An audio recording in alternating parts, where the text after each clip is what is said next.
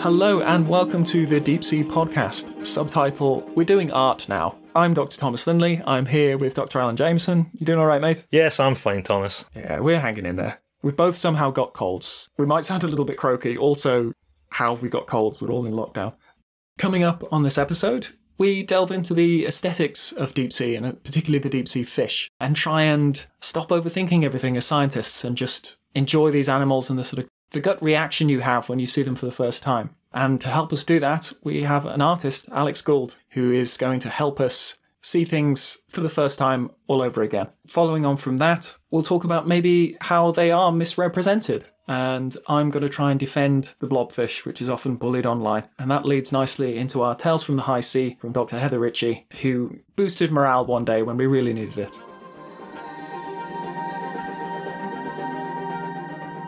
I've been pretty swamped this week and I've not been able to keep up with stuff. Is there any interesting deep sea in the news, Al? Yes. Good. All right. Tell me about that because I missed it. Well, there's 3 stories I found in the last couple of weeks.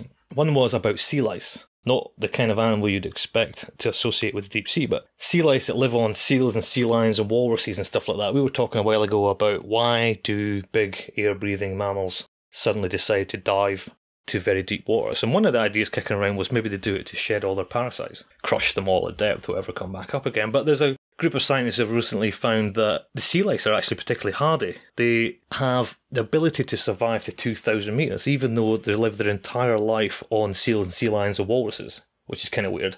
But the bit I liked most about the story was there was one unfortunate little louse. There must be a story behind this, but was accidentally subjected to 44 megapascal pressure.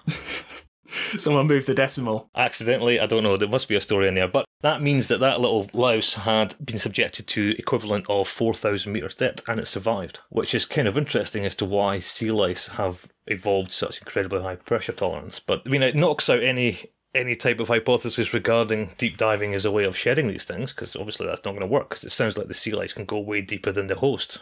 Quite what's going on there, I don't know, so keep your eye on that. And it must be a fluke. It must be a fluke parasite. You know, it won't have evolved that in order to keep up with its host, because as far as we're aware, it's got a greater depth tolerance than its host.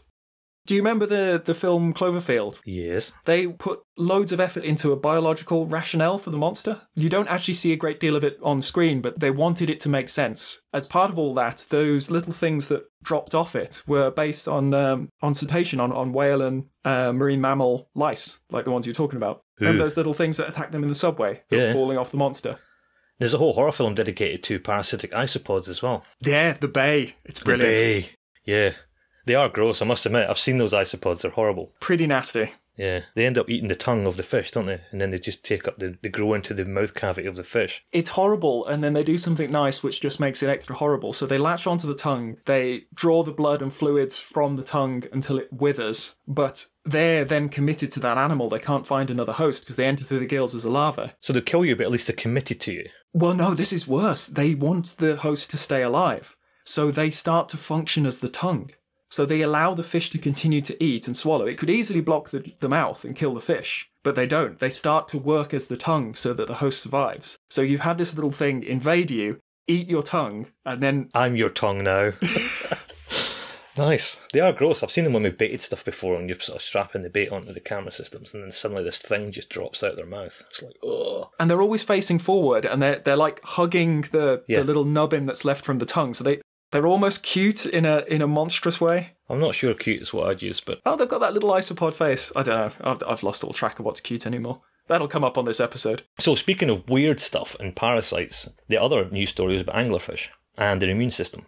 So anyone who doesn't know, anglerfish are these big, weird-looking pudding-shaped fish, famous for the big jaws and the teeth and the bioluminescent lure. But they have a really weird mating system worked out whereby the big fish that swim around in the pelagics are mostly female, and the males are tiny. And the males come along and basically attach themselves to the side of the female, and the female eventually absorbs them. That's how they reproduce. So when you find a big female, you can see how many sexual partners she's had by the number of weird scars she's got on her body surfaces. A group of scientists are looking into this because it doesn't make any sense, because your immune system should reject that. You're basically merging two animals. You're merging the male and the female. It's not a parasitic relationship as such. You're actually absorbing the other one. They found out that they actually lack key immune system genes that are needed to let antibodies mature and assemble receptors for immune cells and things like that. So there's something really interesting going on there that other animals probably don't do, because no other animal has to deal with absorbing their partners. So, there's pregnancy in sort of mammals and things like that, and that's a really interesting one for immunity, but nothing at this level, because they completely fuse. The blood supply links to the blood supply of the male. The males are essentially free-swimming testicles with incredible senses of smell. A few of them, well, at least we think, they don't actually feed at all. Their whole life is about tracking down the female. I heard it didn't have a digestive system. I think it varies, because it's yeah, there are hundreds of species of these things, eh? So. Yeah, and it's a bit of a path. You can see the sexes becoming more disparate along certain lineages. So some of them there is a large male and female, and then other ones there's this super evolved, super specialized parasitic male. But it's I can't think of any other examples of animals fusing so completely. But then if you live in the midwater where the density of animals is so unbelievably low, I guess you need to do something pretty drastic to make sure. If that means absorbing your boyfriend, then so be it. So I'm your tongue now, and if it means if you have to absorb your boyfriend, then so be it. Yes. The third story, which is quite a big one, but I'm confused by this story because I think this is one of these stories that comes in cycles. New theory now as to the origins of life on Earth. Right, so there's this bunch of scientists who've come out and said that they now believe that to get life started, it would need a solid mineral surface, ideally something including a clay, but with sunlight and a fair bit of ultraviolet radiation and enough warmth to periodically evaporate water. That's the kind of conditions they're saying are more likely to have led to the origin of life, which up until now, if you don't know, the biggest sort of hypothesis for origins of life was the hydrothermal vents in the deep sea. But if you need ultraviolet light and evaporation and clay, that means that this new research suggests that life didn't emerge in the deep sea vents after all. Life is probably more of a coastal thing or a terrestrial thing. I think I was taught that at undergrad. I think the prevalent theory then was it was sort of a clay shoreline getting lapped by waves. I mean, either way, it's going to have to be a sort of variable condition. You need these elements to be formed and then to sort of congeal and then be formed again. So I think they talked about the clay working a little bit as a catalyst as well, actually locking certain elements in the right position and then them sort of building up over time. But then you throw in the ultraviolet light and then you're like, oh, all right, that brings it right out of the sea. Yeah, that locks it down to somewhere near the sun. So anyway, so there you go. There's some interesting deep sea stories from the news in the last few weeks. Oh, those were good. I totally missed all of those. I've been a little bit out the loop. Well done, Tom. Finger on the pulse. Obviously. Well, we do this now, and you can tell me all about them. Oh yeah, so I just sift through lots and lots of news articles and just tell you the best bits. Yeah. So I'm an echo chamber. I'm severely dyslexic, so you're my reading eye dog. Oh yeah, so if I read them out, you might get it correct. Yeah, just about. I won't shuffle everything on the page, and it won't cause me physical pain to read. Ah, okay. Well, that works well. So we've been getting some feedback now about the podcast. People are actually listening. Maybe this will pay off.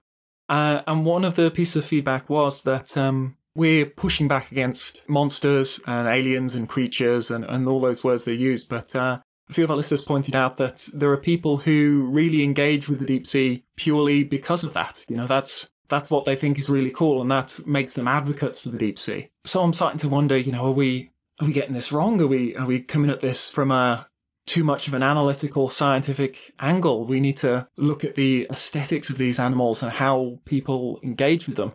If only we had access to an artist. I happen to know an artist, Tom. Have you got an artist on hand? I do. I have one in my back pocket. Could we talk to your artist, Alan? Yes, we can. Because I think I'm too close to this. I think I've maybe lost objectivity, which is a terrible thing to say as a scientist. Artists are good. They're good. So there's one particular artist who will be our guest on the show today.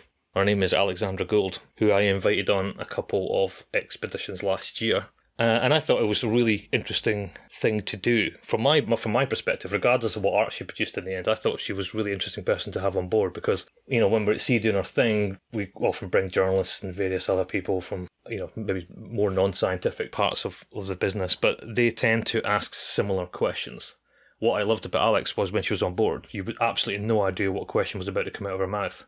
And it challenges you quite a lot when you're sitting there, you're processing your samples, and someone comes along and says, what about that? And you're like, well, no one has ever asked me that before. And then suddenly you've got to think on your feet going, why is that? I don't know, because everyone always asks about this or that or that. No one's ever asked about this particular thing. And I suppose the journalist has had to pitch the piece. they've arrived with something in mind and they're trying to deliver it, and they'll have a framework and they'll try and get you to fill in those blanks. But a good artist is going to be totally blank slate. Oh, what's that? Yeah, and journalists are after stories. Artists are not after stories. It's a visual thing. It's an aesthetic thing rather than a story with a headline. Inspiration. Yeah.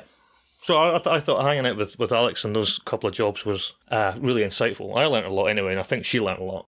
So which expeditions did she come on? So this was going back last year, 2019. It was part of what's called the 5 Deeps expedition. So we had this, we still do, we have this ship called Pressure Drop.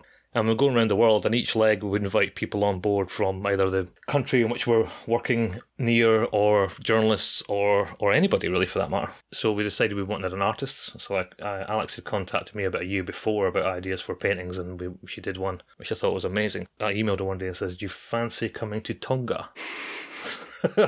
Quick Google, where is Tonga? Yeah, it's kind of far away, but we'll get you down to Tonga. And she did. She came down and we had a blast. It was brilliant. And so much so that a few months later, towards the end of it, we were up in the Arctic, up at 80 degrees north of Svalbard, and we invited her back for that. So she had a really bizarre experience in that she was parachuted in for one of the tropical South Pacific jobs, and then a few months later she was parachuted into the Arctic with walruses and polar bears and icebergs and everything else. So. And was this the first time she'd been offshore? Yeah. Wow. It's the first time I think she'd ever really hung around scientists. Oh, cool. And offshore and the whole thing. So that was interesting for me to just watch how she came into that. Yeah, and crank it right up to 11. Like, there was no North Sea survey jobs. Oh, yeah. Yes. Let's go and do something weird, do something in a weird place, and everything about it was weird. And she was brilliant. So I think her perspective on what we do and her perspective on where art and aesthetic plays a part in what we do is really, really fascinating. So we decided to interview her.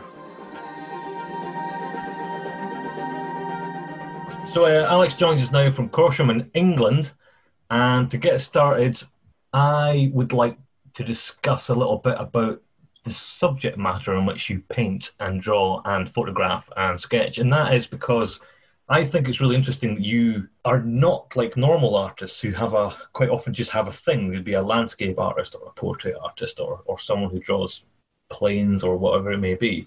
In your collection over the last year, I see lots of fish paintings, portraits of people, engineering pieces of ships and submersibles, and the whole sort of deep sea environment thing. Is that a conscious thing that you've done, not pigeonhole yourself into like a portrait artist or a landscape artist or something like that, or does that just happen accidentally? It's quite deliberate that I chose to be a portrait artist initially, and then approaching deep sea creatures like the abyssal grenadier, I related to it as an individual fish. It sounds really peculiar, but it's a portrait of an abyssal grenadier. It's not a painting of a fish to me. So I was trying to engage with the idea of the fish representing more than it being a physical animal, but more the conditions it's living in. And I think that's kind of evolved. Now I see all fish and critters from the deep sea as some sort of emotional relationship with them. If they could talk, if they could accuse you, or their curiosity. So I think that came across there. Really, they are portraits, even though they're not people. And then it's so epic being at sea. And the people involved, the seafaring life is completely different to anything I'd ever encountered. And the range of people that are all pulling together, and the whole expedition in itself is so vast and adventurous. It feels very risky and something very historic. So I think that awe has fed into trying to embody more than just people and critters, but the vessels themselves take on their own personality. And it's evolved. And so obviously then I need to find quick ways of capturing those ideas. So sketches and photography have been perfect for that. It's funny you say that, because I agree. I think back at all the ships I've worked on, and there's some that I really love, like an old friend, and there's ones that I know I've never gotten on with. there's ones that I've disliked from the day I've stood on it, and I can't explain why. There is a weird sort of relationship you have with completely inanimate objects, and again, it's the fish as well. I mean, and you mentioned the curiosity there as well. I think the grenadier was a perfect example of that. They are unbelievably curious. I don't know if you've noticed, but they have this barbel on their chin, and all their tactile senses, or tactile buds, if you like, are on the end of that barbel, and they do come and explore. We quite often see them on the landers all over the place. They do have their own little personalities. The snailfish as well, they've got their own little personality too. Of all those different elements, do you have a particular favourite one? Do you prefer doing people or animals or vehicles? Is there a particular subject matter that you prefer to do? Well, before the 5 Deeps expedition, I'd have said it's always been people. But the more I engaged with the fact that it's an expedition, the amount of science that's going into it, and looking at the history of expeditions going back, through all of the deep sea dives, it's so much bigger. So I really want to paint, but you need so many different tools in order to capture the feeling and how epic it all is. Doing a bit of research, obviously, for this interview, and I went back to your website and had a look and reminded myself of all the stuff you've done. And some of your paintings I think are absolutely stunning. What I like is on there's a mix of print and paint and sketches and photography. And Tom mentioned that he really liked your photography because we all know those bits and pieces that you photographed on the ship, even door handles, signs, steps, the stuff that is instantly recognizable to us, but we would never have consciously thought of ever taking a picture of that. Which I think is really good. And for me, I thought, looking through the work that you've presented, I really like it when you photograph your sketchbooks or the scrapbooks. When you have a photograph of just a totally random bit of the deck next to a sketch of somebody that I know, next to a drawing of an animal. I thought they really capture the whole atmosphere. Was there in amongst all that though? Is there anything that, we brought you on 2 parts of that expedition, a hot one and a cold one, right? Tonga and the Arctic. In all that, is there a particular event that is the highlight for you, and is there a particular piece of work that you think really sums up your experience on there? Oh my goodness. There were so many brilliant events, and they're really different. So sometimes having not travelled a lot and travelling literally across the globe and then seeing the vessel at the dock, fantastic moment that encompassed so many things, so much expectation and excitement, totally different to feeling seasick and not being used to knowing quite where to go on a vessel. And so, of course, I headed up to the sky bar at the top, at the front, so I'm pitching forward and backwards a lot more.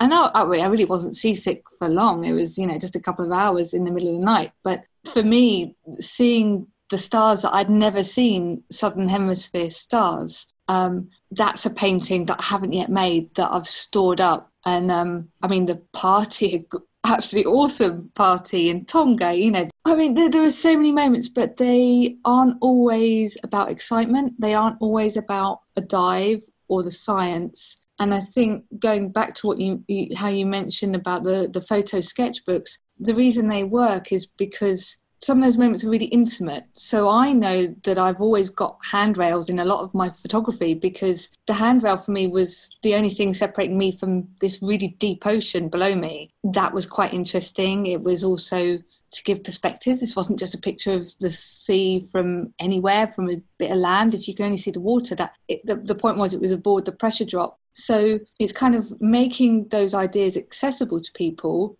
But there are so many. The glaciers up in the Arctic. My work has got to a point of progression, but it's got so much further to go, and there's so many more paintings to do. And in fact, the lino portraits, which they make it very, very accessible. You can see these epic characters that are playing out, whether it's a cook or an explorer or an engineer. They'll ultimately become a film poster, although there isn't a film to go with it. It's the film is my experience. I thought it was really nice that you drew pretty much everybody on board. They work pretty hard, and they weren't obviously featured in the TV documentary. And whenever we have journalists on board, there's normally a very small subset of people that get interviewed and stuff like that. So I thought it was great to see portraits of everybody. I thought it was a really nice thing to do, and I think it's really nice for everyone who's on it. Whereas the high-end glossy documentary, I think realistically there's only going to be about 5 of us in it, because they want that continuity rather than diversity. Yeah, and I think there's still a lot and there are a lot of crew members and people I've still got to sketch and create linos for, because what is it? It's over 100 crew that are on rotation. So, I won't be able to capture everybody, but I'm very aware of how the team only operates well because everybody's playing their part. So it's you can't have any one element that falls down, whether that's the cabin service, the hotel sort of side staff of things, or people that are doing the drinks and making the food. What's next then? Because obviously 5 Deeps is, for instance, giving you a taste of that. Is this subject matter something you see yourself doing for the immediate or longer term future, or something like this, or do you think that once you've got all these paintings out of your head and down on canvas and all these sketches done, do you think then you sort of reach saturation point and think, right, I need to go and do something else, go and do gorillas in the rainforest or something? No, not at all, actually. The science is really compelling. It's very interesting. And sometimes I have to remind myself not to go too far down the rabbit hole with science and try and keep the emotional aspect that I have with the experience. For instance, seeing your samples of giant isopods. I want to know so much about the isopods, but I don't want to know too much so that then I no longer see it as an artist. And I want to get that idea of the science and how exciting it is to see this phenomenally weird giant creature. I'd like to be able to convey that to the public, and they don't get an opportunity to see that stuff. I love the idea of not explaining it because it ruins it. I think that's wonderful. I totally know what you mean as well, yeah. Yeah, I mean, for me, I've seen woodlice. I live inland. I've hardly ever been to sea and certainly not travelled a lot. And suddenly I'm seeing a giant isopod, which to me looks like a giant woodlouse. And it's lovely, and it reminds me of everything, my own sort of storytelling childhood, of whether it's A Bug's Life or Honey, I Shrunk the Kids, even Alice in Wonderland, and Big and Small. And it plays with all these other ideas. And I think art's got a really important role of bringing that magic and that connection to an audience. That's the nice bridge between science and the explaining a little bit about it, but not too much, and allowing someone to own the image, I suppose. Did Frank Lombardo ever tell you his giant isopod story? No. I wouldn't say Frank was an artist, but this is a piece of performance art, I would say. He used to work in the Gulf of Mexico a lot, and he acquired a giant isopod, and so he hollowed it out, took the guts of a remote control car and stuck it into the shell of a giant isopod, and then hid it under the curtains of his house. So when he was having a big party and people were around drinking beer and stuff, suddenly this giant isopod would race across the floor and scare the absolute bejesus out of everybody. No! Wonderful. Until his dog ate it. A dog ate it, nice. It ended up in the dog.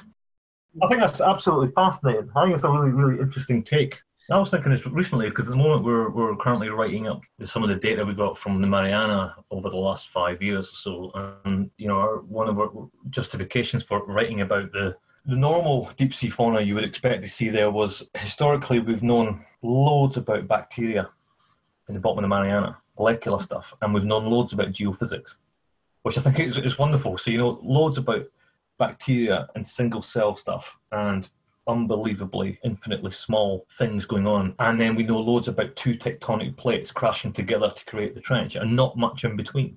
When you start thinking about it like that, it's like, wow, there really is a gap in this. And then so what we're trying to do at the moment is try and fill in the sort of habitats as if you were walking around on that sort of scale, rather than the scale of this thing. It's 2,500 kilometers long, trying to get that middle ground. So yeah, that's one of the things I genuinely find fascinating, is you can go from how many times does a fish beat its tail in a minute to are there tectonic plates in a particular trench cracking in the middle? And it's still the same story. Isn't it fascinating how vast it is? I mean, I find it easier sometimes, this sounds weird, but I find it easier to envisage descriptions of space and universe and that sort of side of physics than to comprehend just how much space is filled with water and pressure in the oceans and in these trenches. Just the sheer scale of this habitat that we really don't know very much about is a bit staggering. It's a bit of a mind do. Yeah, I think a lot of those issues come back to the sort of anthropocentric thing, whereby if you're trying to rationalise Mount Everest, you can see a picture of Mount Everest and go, there it is. Yes. Or even better, you can go there and stand there and look up and go, there it is. And all that information goes through the holes in your skull and says, right, I get that now. Or you go to the Grand Canyon and stand there and go, wow, that is huge. The problem with underwater is you can't see it. If all the information you get about, let's say, the Mariana Trench is in an abstract form. It's acoustic bathymetry, which has been colorized and vertically exaggerated and then given to you digitally or on a piece of paper and said, that's what the Mariana Trench looks like. No one has ever stood and looked at the Mariana Trench because you can't. And I think that makes it much harder to then visualize. And also like the sheer size of the Pacific Ocean. I mean, if you turn the globe to the Pacific, it's pretty much half the planet is Pacific Ocean. So how you can never truly see that unless maybe if you're on the International Space Station, you might get a feel for just how huge it is. But I think it's a problem of scale and access. If that makes sense. There was a radio program, probably a podcast actually, that was talking about how inaccessible it is because it's cold, dark, it's down there and it's got a reflective surface and you can't get any of that perception, as opposed to, as you say, looking up and being able to see something or envisage a distance. But I must say it's remarkable how much Five Deeps, how much that was able to achieve in terms of traversing it. I mean, just the idea of travelling through that much water is really interesting. But then the idea of a water column, that's really exciting. Maybe I just didn't pay attention in science classes at school, but I think the idea of a water column is fascinating. And yet when you see it, I think a lot of textbooks or online resources tend to show it as a line with a few options of what might live at each level. That's a real killjoy. I really enjoyed it when you showed me some footage, and I think it was the Java Trench, and there was the Dumbo, and no one had ever seen it that deep. I don't know, was it 8,000 meters or I don't know? 7,000 meters. Yeah. Which that's phenomenal. Yeah, a bit like the snailfish. It hasn't got any bones. It's squishy. I've always been not such a big fan of submersibles, partly because they're very, very expensive. And there's hardly any of them. I don't think they're the solution to the world's ocean problems. I think ROVs, you get more data, if you like. But there was always this argument about there's nothing being quite like than actually being in it and seeing it with your own eyes. And there is actually a real element of that, which is hard to describe. Because when you're on the surface, you can see the wash and the bubbles and it's bobbing up and down, so you can see the guys on the boat, and then suddenly you just go boom, and you start to sink. You can actually watch the sunlight disappear, and it's very quick. And then you start to see these jellies and the lights, and you see euphausids and all the rest of it. And then, particularly Mariana Dive, you sat in that for 3 hours before it hit the bottom. And every now and again, something cool would just whiz past the window. And then what I really liked, going back to like the snailfish and Dumbo stuff, is when you finally get to the bottom, there's a sense that you've just walked in on somebody, because there's like an animal there just doing what it was doing on a Tuesday afternoon, right? It was just, and you feel a little bit intrusive, like you've just stuck your head through someone's window and went, "What are you up to?" And you don't get that from the landers when you bring it back and you download the video and then you see what you get. But from peering through the hole, it's kind of personal. And it's particularly the Java one was the first time I ever saw a snailfish through the window. It was swimming up the same wall we were. It felt like, all right, so why are you going up here? I think that's wonderful, and funny enough, that's one of the things that makes the art that I'm creating now different to where I was 18 months ago, because I always struggle with using other people's photographs. I don't have permission, so I like to take my own photos. And yet I know that I can't take imagery from the deep sea with my own camera and my own eyes. And I really struggled with ROV images to a point, because I couldn't imagine what it would be like to go down to those depths. And as soon as you have someone telling their story, like you just have, about what it's like to travel down, losing that light spectrum and seeing creatures in their own habitat, then when I'm now looking at your footage or photographs, I can see your experience of it. I can imagine myself looking in that way. And so then I can engage with the photo and I can turn it into a piece of artwork, which I just couldn't do before. It was just a little bit too removed for me. Right, so to finish off, we're going to ask you a personal question, which is the question we've been asking everybody. What's the best party that you've ever been to? It's an important science and art question. I think there's absolutely no way you could be a party of the Kingdom of Tonga, South Pacific. I mean, it's just a ridiculous situation. It's amazing. Vessel, music, you and Fraser, like, banging out the tunes on your guitars with the amp. Harmonica? Was there a harmonica? There were definitely margaritas. That was John the Sparky's first time he played harmonica in 30 years. Really? It was great. Brilliant, yeah. First time he picked up a harmonica in 30 years. There was lots of dancing. There was lots of laughing and talking. There was singing. There was karaoke. Yep. It was, that is a fantastic night. Really, really good. I remember playing an electric guitar and not realising it was heavily raining and wondering maybe I should switch this off. It didn't blow up. The risk levels go up with a really good party. What do you do? Just listening into that as a spectator, guys, that was really good. That was the different take that we needed. And there were certain elements of that got me really, really excited. I loved you saying that you almost don't want to know too much about these things. Yeah. I never thought about that because our job is always to break it down and explain it. No, my reflex is immediately like, no, must teach, public outreach. But then I'm denying that emotion I had when I first saw something. So we often talk about the things that get us really excited and about seeing something for the first time. I don't know about it, and that's why it's exciting, and that's why it's a surprise. You're not painting a perfect taxonomic representation of the animal. You are painting your first emotional response to seeing that thing for the first time. And we could poison that by telling you, and this works like that, and this works like that, and you find these at these depths, and they feed on this. And, give yourself a moment to just take it in as it is. Yeah. But there's a thing we wrote about, remember, in that I wrote a paper with Tom and Glenn that it's never really got published. In fact, it hasn't been published because I'm going to try and turn the whole thing into a bigger book. But you should look up phenomenology. Phenomenology is an area of philosophy which is about sense of awe. And this goes back to what I was saying about you can look at Mount Everest. There's absolutely no rational reason why you should like that. It's a mountain. It means nothing to you. Whether it's there or not, it gives you nothing in terms of resources or safety or whatever it may be. But you like it. You look at it and you go, oh, yeah, look at that. And it's that little feeling of awe, phenomenological response, if you like. But you can't get that underwater because you can't stand there on the edge of the Mariana and go, look at the size of that. That's another sort of psychological barrier between how much people really love terrestrial landscapes and deserts and rainforests and hills and icebergs and all these wonderful things, because you can see it and you get that gut feeling. But everything underwater is buried. It is essentially buried and you can't see it. I remember you describing, and in fact I did look it up, phenomenology, after I made so many noises at the whales, the humpback whales that were breaching on the side of the, the pressure drop. I remember Tom Blaze is such an engineer. He's like, I wish these things would shut up. I can't hear anything. But, I think, in art you get that moment where the artists are trying to capture that and it's the sublime. I think that would be interesting. It's a bit of a challenge, actually, to see if I can capture some of that sublime feeling within an artwork, within a deep sea where you can't necessarily contextualize. This kind of came out of Tom's head. This whole thing about the only way you can ever meet your deep sea fish is if one of you were dead.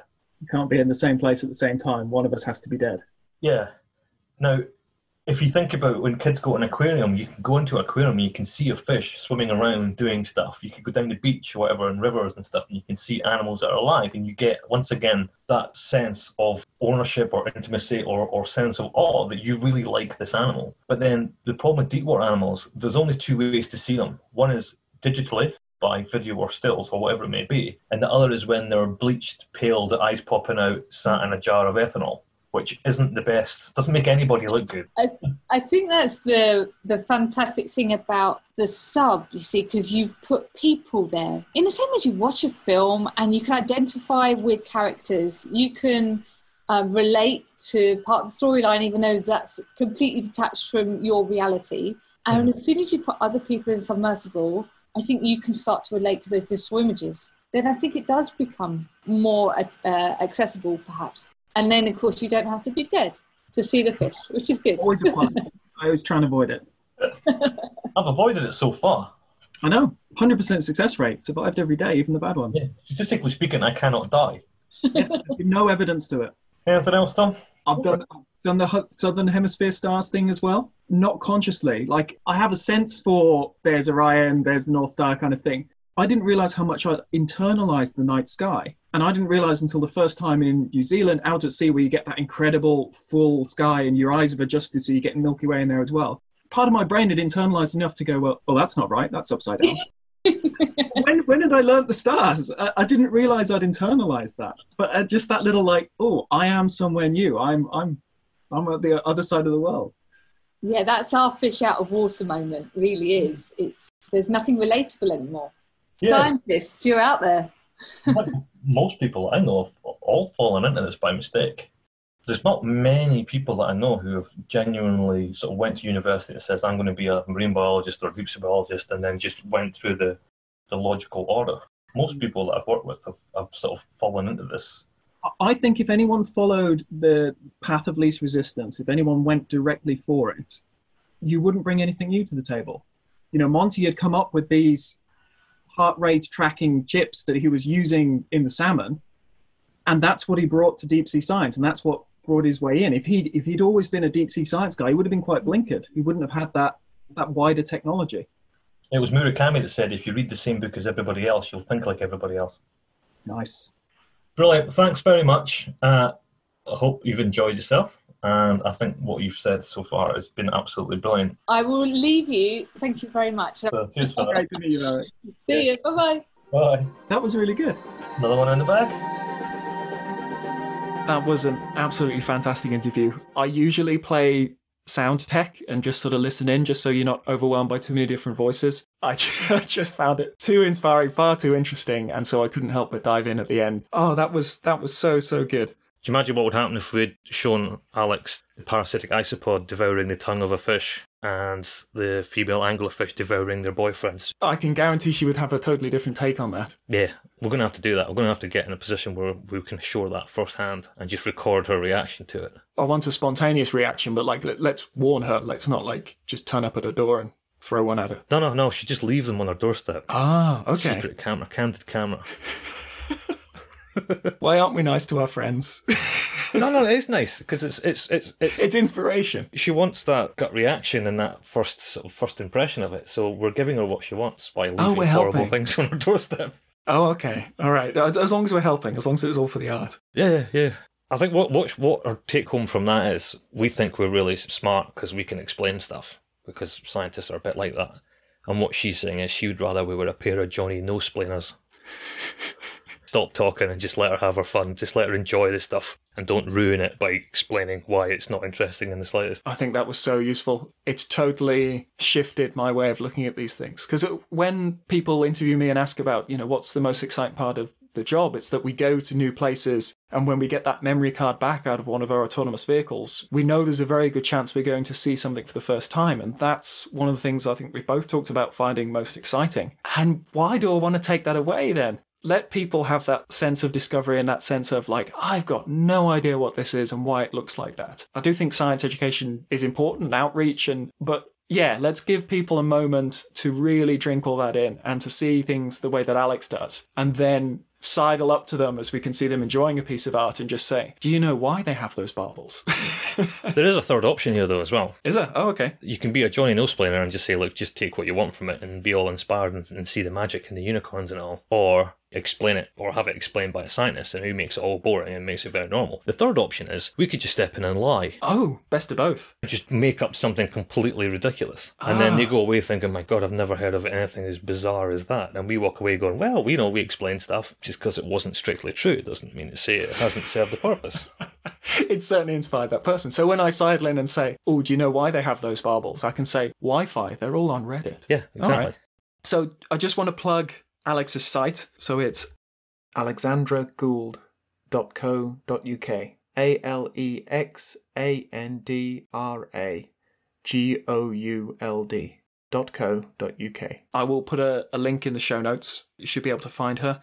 Well worth having an explore. I'm a big advocate for the fish, and I love that she does them as portraits. I think she captures not as a strict taxonomic drawing, but I think she captures their essence. They're in situ and they're alive, and they're how I want people to experience deep sea fish, not from damaged and preserved samples. But the one I really need to shout out, check out a painting she did called Above and Within. And it's got this really brutal lighting. She paints in a way, or at least within these paintings, where light almost has a mass. It's almost a liquid. It's got this real heaviness to it.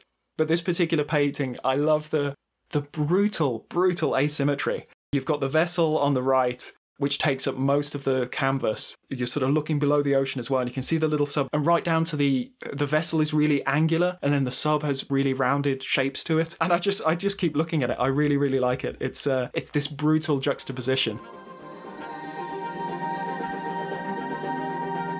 To get back to just the pure aesthetics of these animals and people's initial emotional response to them, because I mean, it's something we try and train out of ourselves to be objective, but there's something to be said, and it's absolutely how the general public interact with these animals. So do you have any thoughts on aesthetics, Alan, on how these animals appear and how we view them? I think the aesthetics of these things are really important, particularly in deep sea.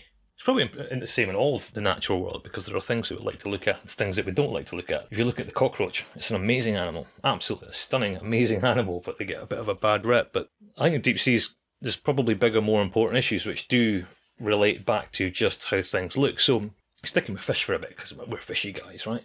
If you ask someone what does the deepest fish in the world look like, they'd probably conjure up some sort of weird image of a scaly, black, stealthy monster thing with bioluminescent lures and fangs and spiny fins and demonic eyes and things lurking and hunting you in the dark and all that. And all those things only being on it to upset you, not to serve a purpose. Yeah, but it wouldn't be something that's relatable or something that felt familiar. It'd be, it's going to be quite far removed from the fish that we eat or you would keep as a pet or you'd see in an aquarium, right? You were talking about this stuff of nightmares. It's important to stress that these fish do exist. You look at the hatchet fish, the fang-toothed lanternfish, dragonfish, viperfish, and the anglerfish we were talking about earlier. These all do exist, but it comes back to what Alex was saying about once you start to reverse engineer them or try to explain it, you kind of take that magic away from it, because the monster doesn't exist. The monster exists in your imagination, right? But once you start to break apart that animal and say, why is it doing this? Why is it doing that? Why is it doing this thing? It kind of makes perfect sense. It's like the smelly engineering thing we were talking to Monty about. There's two things that come up here. One is a lot of these animals that we see a lot as sort of representatives of the deep sea, the usual suspects, are actually not that deep. In the grand scheme of things, they're not that deep. They tend to be in an area we call a twilight zone. So a twilight meaning there's a little bit of light, it's top 1,000 metres, say. And the other thing is they're also not that big. They're actually kind of small.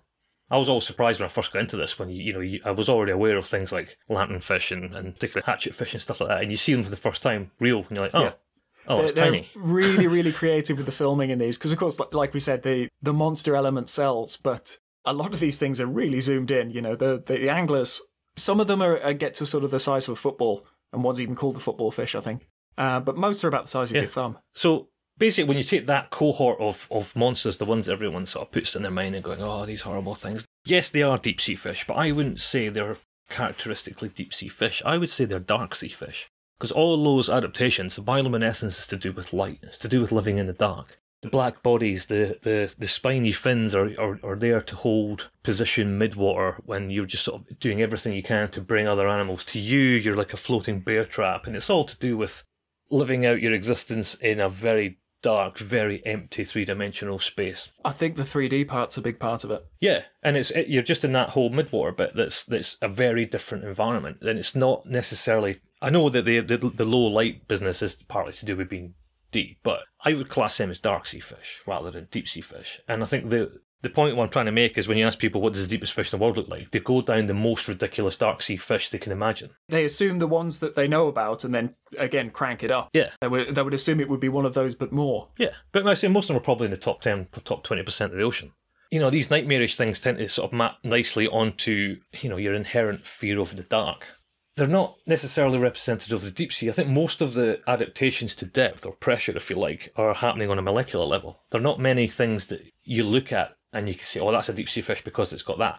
Right? I think the weird thing about a lot of the deep sea fish is that they're pale or brown or a bit sort of woebegone, and that's because they don't care about light. We've noticed some pigmentless forms within populations. Our current theory is that these would be eradicated, these genes would be removed in any other population, but because what they look like doesn't matter, you get these beautiful, creamy white, pure white individuals as part of the general population because they're not being punished by reduced survivability for that. What you're saying is, why go to the bother of being fabulous when you live in the dark? They're beautiful, though. The creamy white cusk eels are really pretty. And eels as well, we've seen. But some of the examples of that are what we're talking about. Let's bookend this deepest fish thing. The deepest fish in the world is a snailfish. You've probably heard us talk about these before. They are not exactly the stuff of nightmares. If anything, you feel a bit sorry for them. They're small, they're semi-transparent, they're pink. They've got a kind of goofy grin, small little beady eyes. They kind of move like tadpoles. The coolest thing about snailfish isn't the fact that they're the deepest in the world and most of the big trenches have a snailfish in it. What I like about snailfish is that family, which is called Leparidae, is a shallow water family. There's a species of bizarre little pink shallow water fish which have radiated across the oceans and descended down deeper than the biggest, gnarliest, weirdest deep sea fish you can think of. And they've beaten it, if it's a game, that is. So they're kind of cool. Their vertical distribution, it's not possible for them to get further. There are snailfish living in rock pools. Yeah. And there's snailfish as the deepest fish on Earth. There's estuarine ones, isn't there? Yes, there are. Yeah, it's an incredibly successful family, but doesn't in any way fit that stereotype of what the deepest fish in the world should look like. But then if you move into other animals, for example, look at the biggest of the big, the last of the big crustaceans at depth is what we call pinnaids. They're kind of like shrimpy prawn type of crustaceans, great big beautiful red things. And they are the deepest of all what we call the decapods, which is the crabs, prawns, lobsters, shrimps. 10 legs. Yeah, decapod, 10 legs, 10-footed. They're all over the place. We've seen them through the Indian Ocean, up through all the Western Pacific, the Eastern Pacific, up the Atlantic, and they seem to be quite happy down to depths of nearly 8,000 metres. And they don't look weird at all. They wouldn't look out of place lying in a fish market at all, right? So there's nothing weird about even the deepest of that huge animal group. And then, of course, recently we found the deepest octopus in the world, and it was just a little Dumbo. If anything, it's kind of cute and kind of interesting to see it just foraging around, being a Dumbo, doing its thing. Again, there was nothing weird about that. And I like the Dumbo as well because of how the octopus has played such a huge part in seafaring folklore about, the tentacles coming out of the sea and pulling ships down and everything else. And, that whole visual imagery of the octopus in historical seafaring has been horrendous. And the deepest of them all is this little foot-long Dumbo. It's quite nice colours as well. Yeah. Pink and purple to it. Yeah, I mean, you could have shown a lot of people that video and not explained it was deep, and they would never have guessed that was actually close to 7,000 metres underwater. The gut feeling would have been that it was cute. Yeah. Yeah, so if you take animals even deeper than that, the animals that live at the very, very deepest point, that you have these anemones in the bottom of Challenger Deep, which, again, are animals, they're not plants, but they look a hell of a lot like very, very delicate white flowers. And they're just there sort of swaying in the current like a flower would sway in the wind. And there's genuinely nothing fearsome about that. It's actually quite beautiful. And then you look at all these other animals like gastropods and brittle stars and polychaetes and so on. The aesthetic of them doesn't change with depth. I would imagine most animals, they don't. It's only the big characteristic ones, the big charismatic megafauna ones probably do. But generally speaking, there's nothing that weird about being deep. Essentially what we've got is that dark sea creatures are stealing the limelight away from the real deep sea creatures, right? So that gives a false impression of the natural aesthetic of most of the deep sea community, because we're concentrated on possibly the worst, but they're not representative of anything that lives on the seafloor. As I say, these live up in this dimly lit pelagic midwater. These dark sea animals, they've adapted to this low light in a way that kind of drags your fingernails down your imagination blackboard, and true deep sea animals have done nothing at all in terms of their aesthetic, or alternatively they've just abandoned their evolutionary desire to look fabulous. I use the word fabulous in a very non-scientific way, but some animals do, right? Could I juxtapose that? Go for it. I think that we are looking at them as ourselves and not as each other. They see each other through their bioluminescence, which is beautiful, which is fabulous. No, I'm thinking more like, coral fish and riverfish and stuff like that. They've got lots of patterns, they've got lots of nice fins, they've got displays, it means a lot, their life history of the aesthetic is really important to the survival of the species. You get down deep, what they actually look like means nothing. But what I'm saying is it's what they look like to us when we bring them up and we shine a light on them. What they look like to each other is these beautiful, shimmering, coloured, illuminescent displays. It's a bit like you, Tom, you see. So if normally you're quite well dressed and well turned out, and then come lockdown, it's just analogous with descending into the deep sea, you've just let yourself go. No, that's very true. I feel like I've descended into darkness. There's a poorly maintained beard, there's a mohawk. Why bother with colour and pattern in the deep sea, and why bother wearing trousers during lockdown? It's the same thing. But there are some important points you made about aesthetics. So if you think about the way in which scientists approach deep sea in a highly objective way, like what Alex was talking about. You're right, we're there to give a coherent account of the structure of that environment and explaining observations. The layperson, I guess, is more likely to develop different perspectives based on alternative sources, right? The sort of media type of stuff. And that can be quite highly skewed from the perspective of scientists. What do normal people do with that information, right? That aesthetic. So it's, let's say, for example, right, deep sea animals, tell me about deep sea animals, and they automatically think about these dark sea ones, these pelagic ones, right? There you're entering into a difficult question which gets asked often at conferences and various other deep sea things, is why don't people care about deep sea? I mean, why don't people care about, conservation, and why do they not want to know a lot more than they already do? And that comes down to something called axiology, which is the sort of relationship between aesthetic and ethics. Like, ethically, if you take away the monetary value, right, let's say the money is not involved in this, what is it about the deep sea that can give you that you care about? And that's aesthetic. It's whether you like it or not. And axiology is about how much the aesthetics of something influences your ethics. So if it's full of weird monsters and creatures and all the rest of it, or it's a lifeless, barren, nothingness sitting in the bottom of the planet, that is going to affect your ethics. You're not going to sit there and go, right, this is it. I want to protect the entire abyssal plain of the Pacific Ocean because these horrible little fang-toothed monster things that want to eat the eyes out of my skull are really important. You don't think like that, right? And I guess this is why some of the big terrestrial animals get a lot of attention, because people look at them and think, oh, that's lovely. I'm going to donate £10 to that charity because I want to keep that lovely animal going. But as soon as you go in the water, you start going down and you end up thinking, okay, these are not things that the normal people care about. Although I know there are weird people who do care about them. Well, I think the ones that we brought up already, there's Team Monster, and I actually Googled before we started this one. There isn't, or at least I couldn't find a Save the Monsters t-shirt, but I'm sure one exists. I need to find that. So yeah, there's some people who really engage with the monsters, but they seem to be a minority. But when we publish some of our stuff online, I never read the comments section. One of the top comments is, I'm glad we're destroying the ocean. I'm never going in the sea again. It's fear. Our next episode, we should talk to somebody about fear. Yes. Because that's what's underpinning all of this, is the fear of the dark and the fear of deep water, which is an archetypal fear, which makes a lot of sense when you think that we are visually orientated, air-breathing monkeys. Sorry, Tom, but you are. I am. Anyway, so you had something similar about that recently, about that classic blobfish photograph. That I think it's something you need to get off your chest. I think it's something you need to just bottle it right up and then just deliver. Yeah, the injustice, the bullying. It sort of stems from you talking about charismatic animals, your leopards and your pandas and things like that. They immediately gather public support. So there was a campaign started by Simon Watt, who's a biologist who presents a lot on conservation. And back in 2013, he had a World's Ugliest Animal competition. And the whole point of it was to raise awareness for the animals that are harder to protect because people don't engage with them so much. One of his profile pictures is him with a placard that just says "Save the Slug." And often these animals are the ecosystem foundation. If the giant pandas disappear, as tragic as that would be, the giant pandas would disappear. But if you remove some of these ugly animals, they're the foundation of whole ecosystems, and the whole thing comes tumbling down. So I really like what Simon was doing, but the winner of that campaign was the blobfish. This was back in 2013.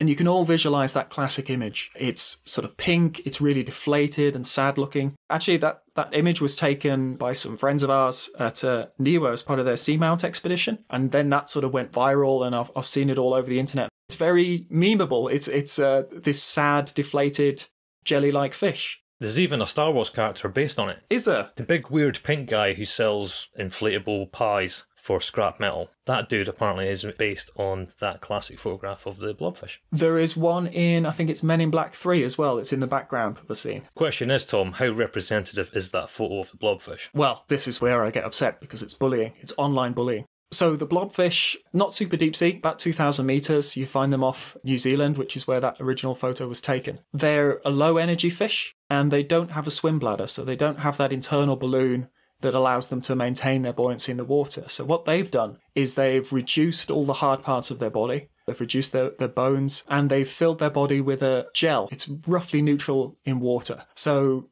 that's all fine when you're a deep sea animal because the water supports it in life. The issue is then when you bring that animal to us, it ends up looking very different. A fair comparison would be if you took me and you captured me in a bag and you pulled me up in this mesh bag into space and you dragged me across the surface of the moon and then you put me in 5 times my normal gravity and I was damaged and deflated and collapsing under these extreme conditions that my body never evolved to cope with, and then took a picture of that and say, like, oh, human beings are gross, aren't they? They're terrible. These animals are incredibly fragile, and trawling does quite a lot of damage. The whole reason the blobfish is pink is because its skin has been rubbed off. In life, they're sort of a dusky olive green almost. And we took some pictures of blobfish, again, off New Zealand, and they're not beautiful fish. They're quite chunky looking. I quite like how they look. It is not done justice by that image. And that feeds back into how we know and how we interact with deep sea fish. Because as Alan mentioned in that interview, a lot of them are pickled in jars, maybe from the expeditions of 50 to 70 years ago. And they've been damaged by the trawling process. They've had explosive decompression. And then because they have such fluid-filled bodies, such low-density bodies, when you preserve them in formalin or alcohol, all that's pulled out. And so they shrivel and they become sort of far more disgusting in the very pure sense of the term, but also distorted. It's not the animal as it exists in life. But one of the point we're trying to make is, because it's a deep sea animal, nobody questions it. You just see this animal which has been absolutely butchered and go, look how ugly this thing is, and everyone goes, wow, that's exactly what I want. I want to think that that's what's lurking in the bottom of the sea. And I don't recall anyone ever going, hold on, that doesn't look right. That looks like it's melting on a table, right? And so, of course it's melting on a table, but funnily enough, it hasn't evolved to adapt to the environmental conditions of a table. Or being dragged upside down through a trawl net across the seafloor, for example. It sits along line our preconceived notions of what deep sea animals look like more than it does anything else. And I think, interestingly, they're preconceived because we've only been getting cameras down there relatively recently. I think Monster Camera was the first one in the late 60s, early 70s that actually got footage of deep sea fish in life. And so that was our understanding, was these damaged specimens that had been preserved in alcohol from the big global expeditions, the Challenger, the Galathea expeditions. That was all we knew of deep sea animals. And so that's not been updated yet because it turned out that got clicks, that sold newspapers. The monstrous sort of damaged view that we used to have of these animals is now their brand. And so there's almost a reluctance to move away from that. Do you think we could get hold of a blobfish and push it through Alex Gould's letterbox and see how she responds to that? She would love it. They do cuddly toys now. They are quite cute. It's not the same as the real deal coming to your letterbox, though, is it? Yeah, it would be horribly damaged by doing that, but maybe that would prove a point. Yeah. But let's face it, we don't have a blobfish to push through a letterbox. It's never going to happen anyway. And that's the only thing stopping us.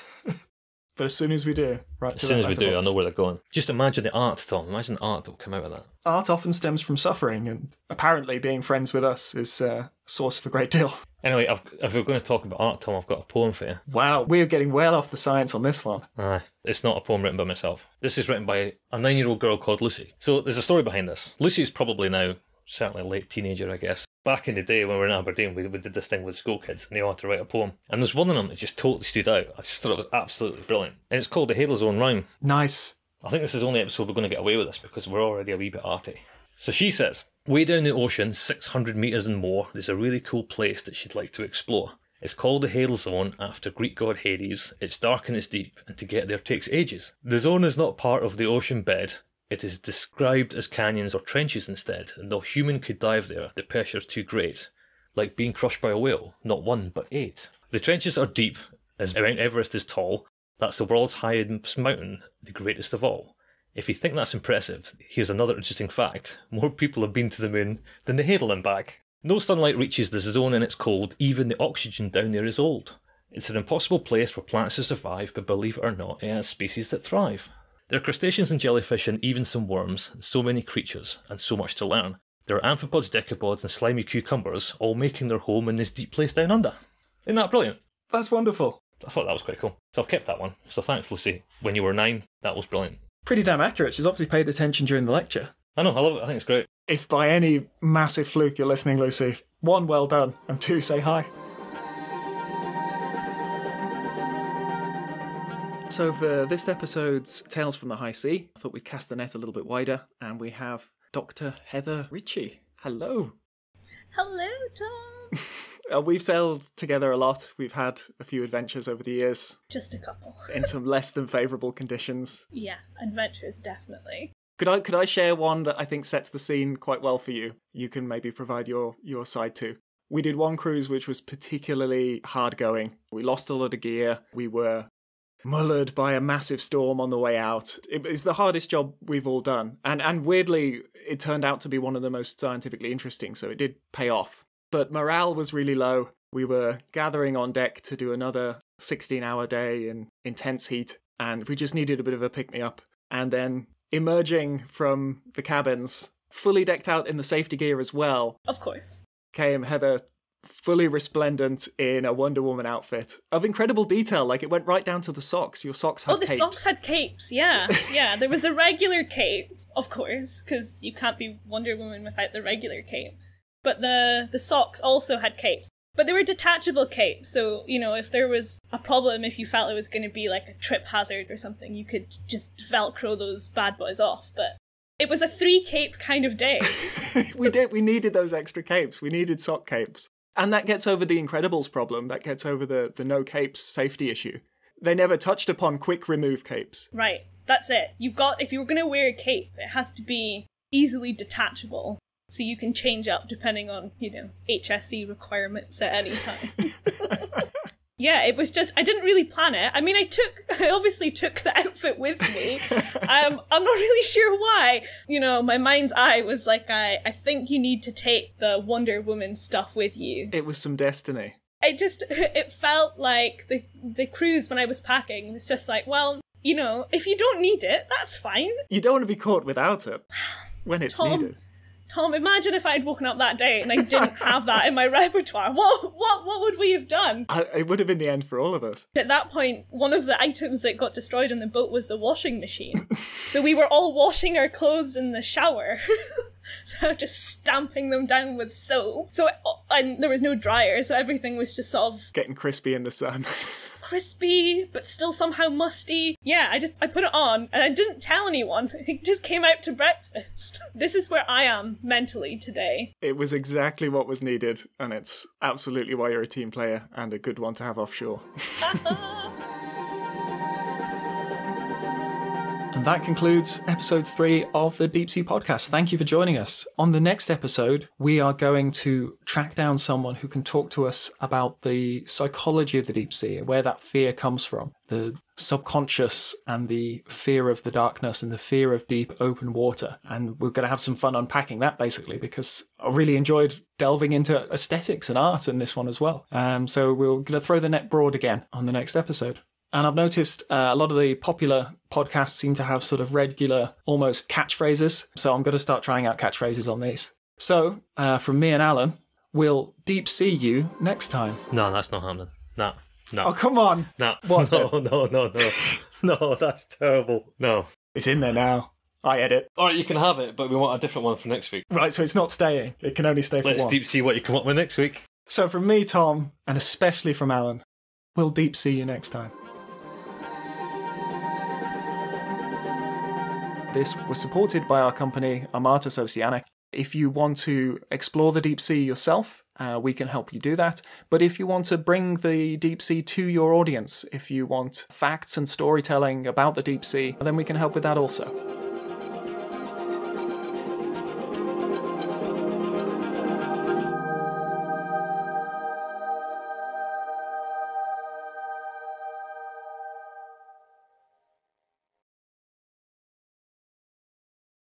Hello everyone and welcome to the first episode of a new podcast called The Lighter Side of the Moon.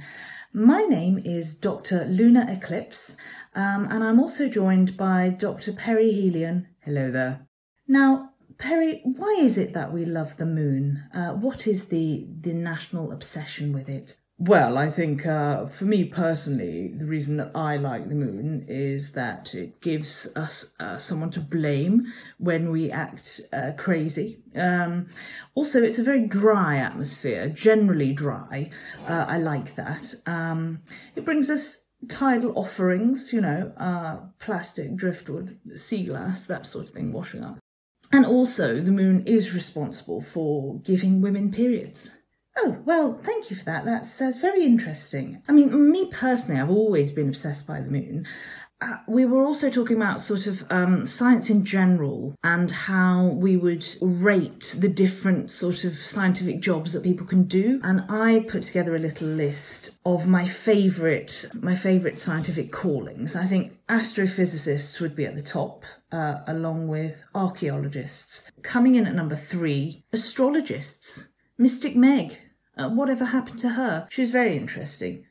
Yes, absolutely. And at the bottom, ironically, I put marine biologists. I mean, they probably like that because they like being at the bottom of things, don't they? And my main issue with that is, what is it that they're trying to hide? Why is it that they have this obsession with going as deep as possible as they can into the ocean? What's really down there? Well, Dr. Perihelion, thank you very much for joining us today, and we look forward to seeing you all on episode 2. Thank you very much.